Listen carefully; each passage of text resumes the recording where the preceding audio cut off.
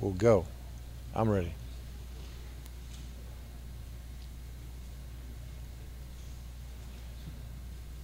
Come on, Roddy. You're usually the guy. What's been some of the feedback Okay. and reaction you've gotten after naming the starting quarterback? Quite frankly, I believe that I believe that if we'd have played any one of those guys or started any one of those guys, everybody would have had a great comfort level. Quite frankly, I think if we'd have just kept on rolling them, one guy the first series, one guy the next series, one guy the next series, I think they'd have been fine with that too. I don't even know if they look back to see who's there, all throughout camp, because all three of them got so many reps with the first unit. But I think our team knows that all three of those guys are very capable, and we're thankful for that. So what's the advantage of going ahead and naming a guy? Well, I can't start three at the same time. So part of it is all this. If I waited till the day before the game, or if we told somebody and then it got out on Thursday, and then it's a big zoo for 2 days. I want the zoo to be over today. That's why we did it yesterday, and hopefully by the end of the day, it'll be old news, and we'll just go about our business. You said last week after scrimmage you hadn't found peace in yourself and your decision. Yeah. Do you have peace now? Well, I do, but I will say that it was a very difficult decision. Did one man separate himself by a great distance over the other two? No.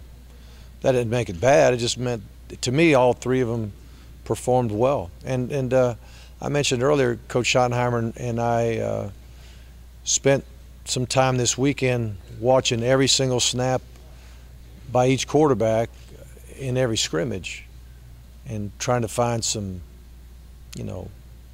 answers there. And when it was done, we just said, you know what, we got three pretty good players. And so it wasn't like we got done with the tape and said, bam, eureka, this is it. But we felt like we really have some guys that are good players, and it's going to be a tough call, and it was a tough call. But I'm excited about moving forward and start playing and just seeing how we perform. You say that no one really separated themselves by a great margin. Do you have a situation where Grayson, the corollary to that would be, does Grayson have a short leash? I mean, are you going to try to get Bryce Ramsey in quickly, like in the third? Yeah, if there is somebody coming in early in the game, first half, it would be by design. It wouldn't be an indication of somebody getting yanked. I've never been quick to yank a quarterback out of a game.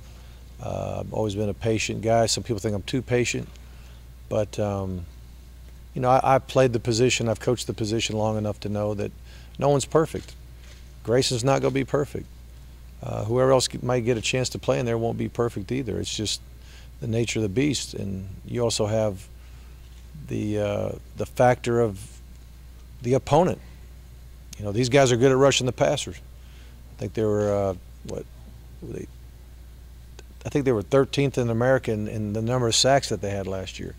They're 10th in the country in tackles for loss. I mean, they've got 9 returning starters on defense. They got 10 of their defenders that are either juniors or seniors. I mean, these guys are not going to be intimidated. I think we'll have more butterflies than they do as far as guys that are doing it for the first time. They got a bunch of veterans, 6 starters on offense and 9 on defense.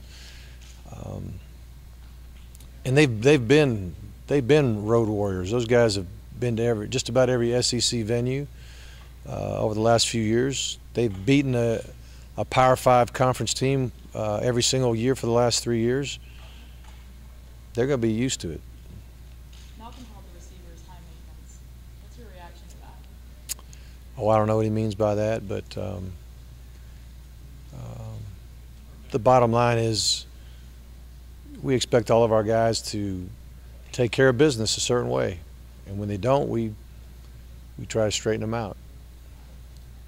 Coach, was there a specific moment during fall camp with Grayson that kind of let you know he was capable of starting? I think all 3 quarterbacks had moments where we knew they could be the starter. That's what made it so tough. Coach, you guys have started in a top 10 primetime showdown. Will you learn just as much about your team in this game, a noon start, as you would in a game like We're going to learn a lot, no doubt.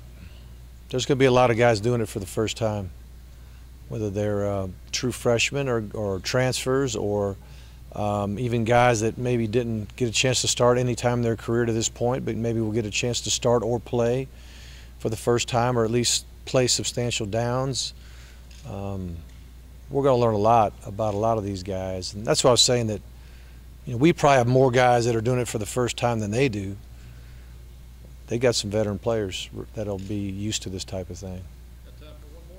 What was the reaction of Tom Bowden and Bryce Ramsey when you pulled him aside and said, hey, Yeah. letting Grayson start? Well, I mean, no one's excited to hear that you're not the starter when you're fighting to win the job, but I think they took it like pros, and I think that they're going to be preparing for their moment, and that's what you do when you're in that position, and just very honorable the way they've moved forward since hearing the news. Okay. Yeah, thank you.